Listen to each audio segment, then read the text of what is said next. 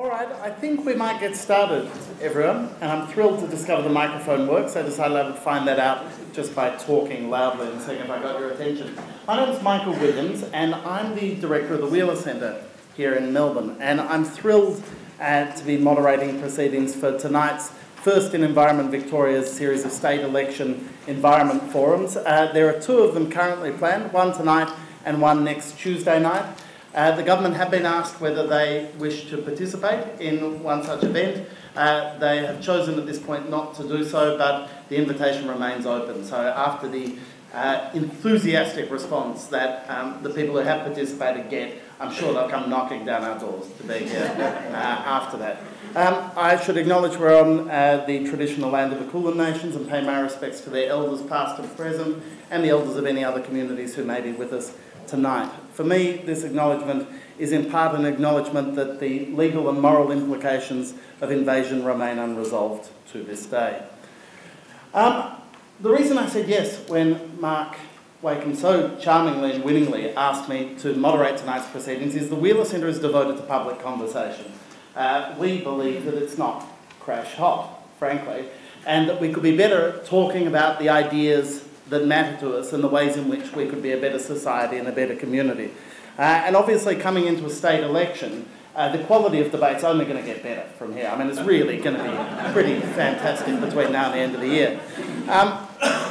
Obviously what happens is we get told very quickly by our media masters which issues matter and which ones don't, which ones are election changes, which ones matter in the marginal seats, which ones we should care about. But those of us who are invested in an idea about community and an idea about society know that it goes far beyond that, that there are issues that matter to us that we want on the agenda, that we want talked about going into the election. And obviously for all of us here tonight, the environment is one such issue. Proceedings tonight will take a fairly straightforward form. There'll be a couple of introductory remarks, and then our two speakers tonight who join us from the ALP, Lily D'Ambrosio, who's Shadow Minister for Energy and Resources, and Lisa Neville, who's Shadow Minister for the Environment and Climate Change, will each give a short presentation talking about what they're taking to the election. Now, we hugely appreciate them being here tonight, and we anticipate they will not be able to answer all of your questions. They may choose not to reveal policy, although secretly we're wishing that they will.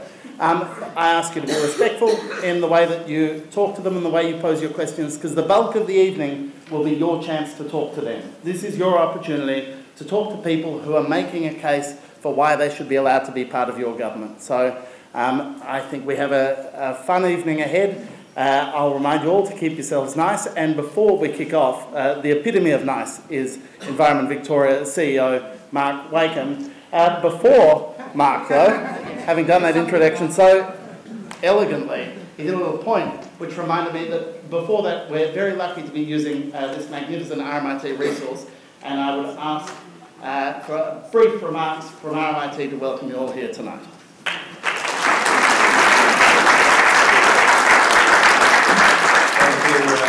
I'm Associate Professor Martin Mulligan, and on behalf of the Sustainability and Urban Planning section of the School of Global, Urban and Social Studies, mouthful, isn't it?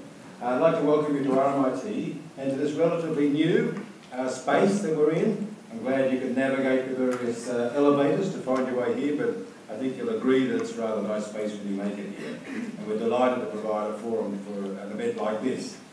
As an education provider, I'll be very brief. Facing an uncertain future in terms of funding cuts and deregulation, we very much value our relationships with organisations like Environment Victoria, all of the organisations listed here.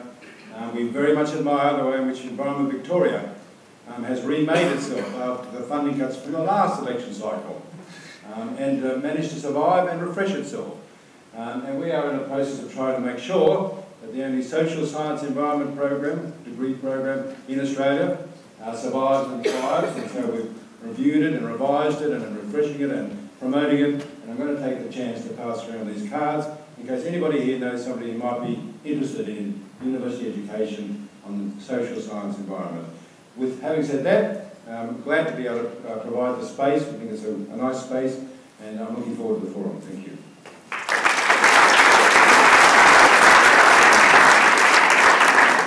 Thank you so much. And just a tip, if you are interested in tertiary education, get onto it fast. It may not be around in a couple of years' time, so just, you know, Christopher Pyne's only getting going, so you might want to move in. Without further ado, I'm going to throw to the CEO of Environment Victoria, Mark Wakeham, to talk a little bit about this series. Thanks, Mark.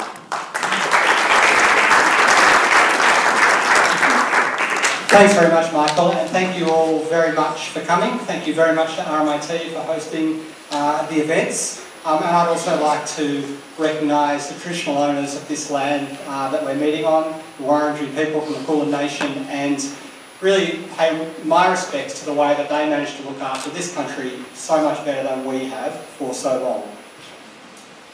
It's 67 days till the state election, and Victorians will then decide who will lead the state from 2014 to 2018.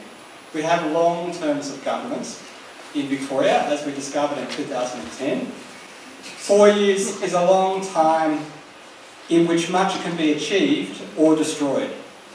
We need our next state government to face up to the crises that we face as a planet and as a state.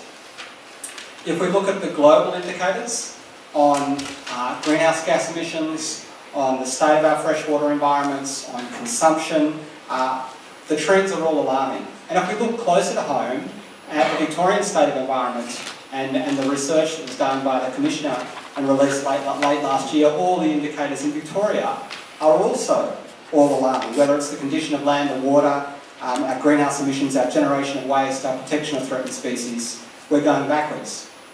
And to make matters worse, for the last 4 years we've had a coalition government elected without an environment policy, who then proceeded to systematically dismantle climate change programs and legislation and launch new attacks on our environment, natural environment. So state elections really matter.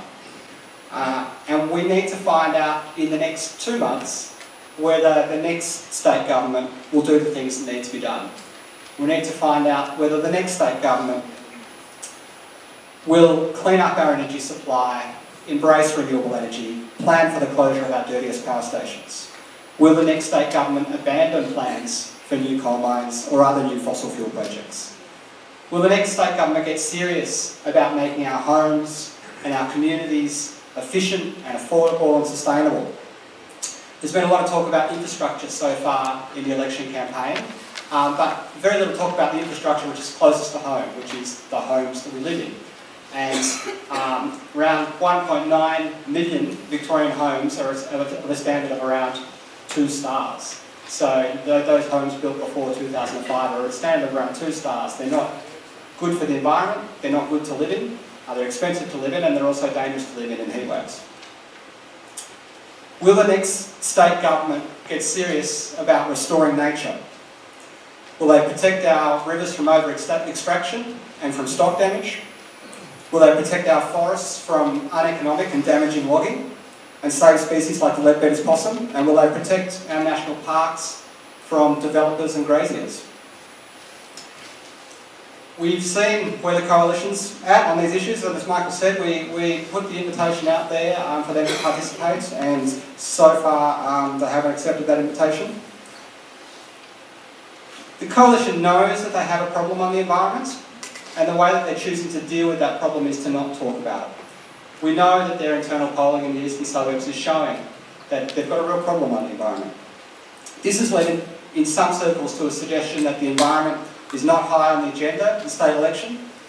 And of course it's a vicious cycle. If the government stops talking about the environment and climate change, so the media stops reporting on it, and commentators decide that the election will be determined upon other issues.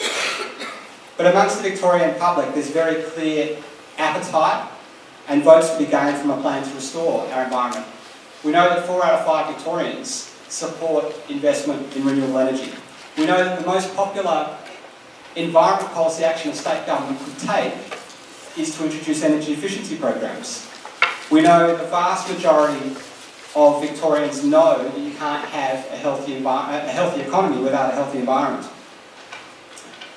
And we saw in the Crosby Textor poll that was done last week, really rapidly growing concern about the environment, state of the environment nationally, which reflected, again, which repeated the findings of the Lowy poll earlier this year.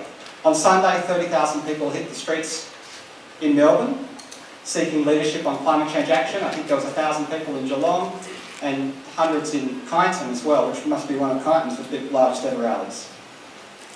And every day, dozens of undecided voters in places like Frankston, Mordialloc, Forest Hill, Macedon, Geelong, Morwell are pledging to use their vote for the environment on November 29. So we've got community leadership. Now we need some political leadership. Today, many of you would have seen the announcement from the South Australian government. They announced that their target to achieve a third of their electricity for the state from renewable energy sources by 2020, they had actually achieved it now. They've achieved that in 2014. And they announced that if the RET, the renewable energy target nationally, is maintained, they'll increase that target to 50% by 2025. So we can see what a state government can do. And we really welcome the fact that 2 out of 3 of the main political parties contesting the state election are participating in these forums and joining us to outline their vision for Victoria. And I really want to thank Lisa and Lily for participating tonight and representing the Australian Labor Party. As Michael said, please respect that they've been invited here, and they don't have to be here, but they've chosen to make themselves available.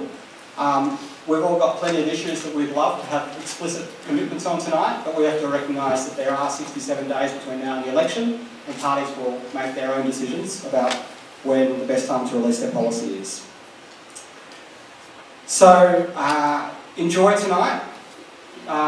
Listen respectfully, question inquisitively, and get involved in one of the campaigns that's really well represented here tonight. There's a bunch of campaigns that you can get involved in here tonight if you're interested. For those of you who have taken a pledge card, pledging to vote for our environment, please return it on the way out. And that's enough from me, but thanks very much for your involvement tonight, and thank you, Mark.